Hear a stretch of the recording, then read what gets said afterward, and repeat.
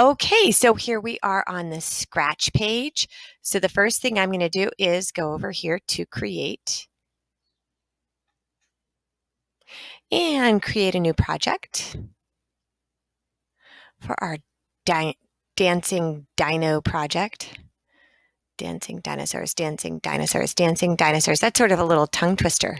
Dancing dinosaurs, dancing dinosaurs, dancing dinos. Okay, so we want to get rid of this guy. Bye-bye. And we want to go down here and we want to click choose a sprite. Now we are going to pick a dinosaur sprite that has 4 different costumes. So when we run through his costumes, it's going to look as if he's moving and dancing. Yay! Okay, so up here in our search, we are going to click DINOSAUR, dinosaur, and let's go ahead and choose this guy. So when I hover over him, I can see that he is moving. Fabulous. So I put him right there. Now I'm going to put all the code in this guy, and then I'm going to right click and duplicate 2 more of him. So it looks as if there are 3 dinos dancing. So the first thing I am going to do though is I'm going to put a little code in him.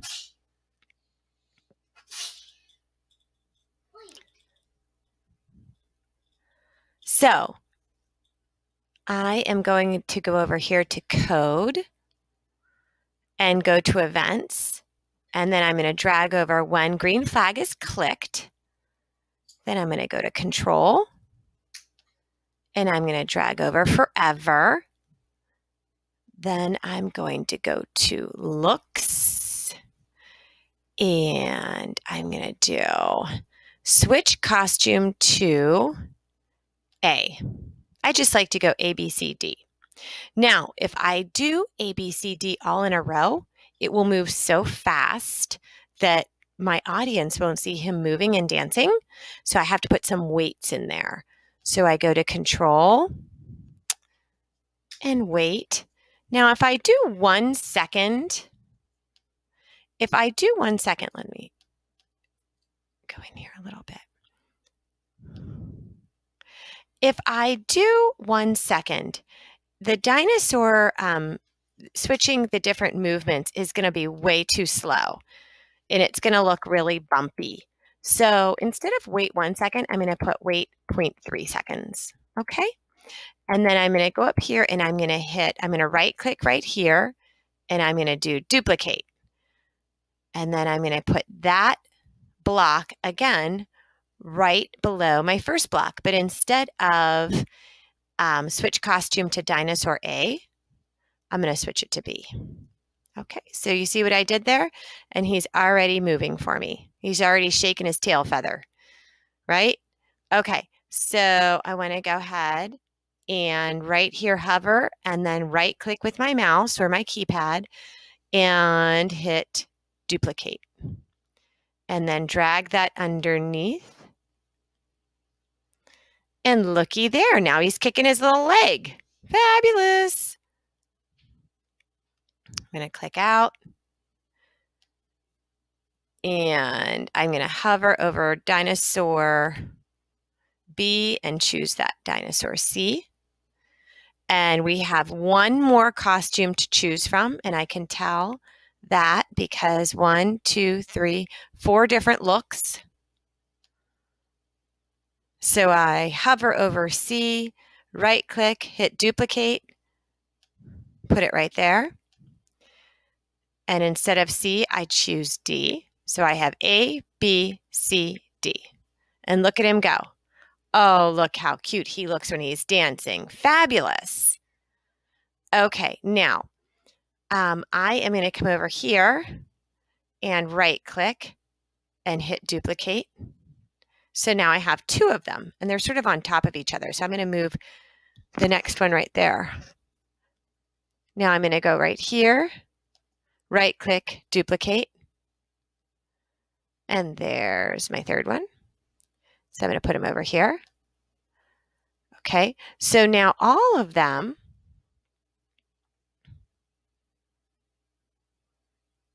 have the capability of looking like this dancing guy, I just have to put some code behind them. So I go to Dinosaur 2. Okay. Now all of them are able to dance and kick their legs and open their mouths because they all have the same code. So they can all be dancing to the same little song. Now, the next thing I want to do is I want to put in a nice backdrop. So I go over here to backdrop in my bottom right-hand corner of my screen. I click choose a backdrop. And in my search bar, I'm going to put dance. And it brings up this spotlight background. So I'm going to go ahead and click on that. And this is sort of like a runway, and here are some chairs, and here are some speakers. There's the spotlight and different lights that it's, sort of like we're pretending can go into the stage. So I'm going to bring the dinosaurs, I'm going to spread them out a little bit. One dinosaur is going to be like on a little platform here. And then they're all going to be dancing. Fabulous, fabulous. Now, everything looks really good, but we're missing one important piece of this, and that is our sounds. So I'm going to have a sound run through the entire piece. Okay, so the very last piece of code that we need to put into our dinos dancing is the sound. So this dino dancing already, this project already came with the pop sound, which is just this. Let's put that up so you can hear it. Okay, so it's just like a little pop sound. So we're going to get rid of that because we want a nice dance beat for them to dance to. So in the bottom left-hand corner of our screen, go ahead and click choose a sound.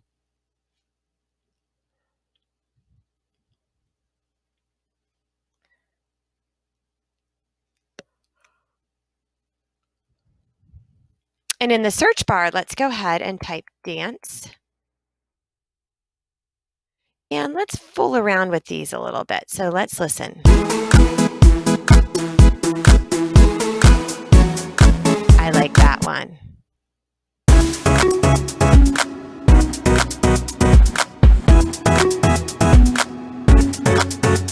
That one's a little funky. Let's see what this one is.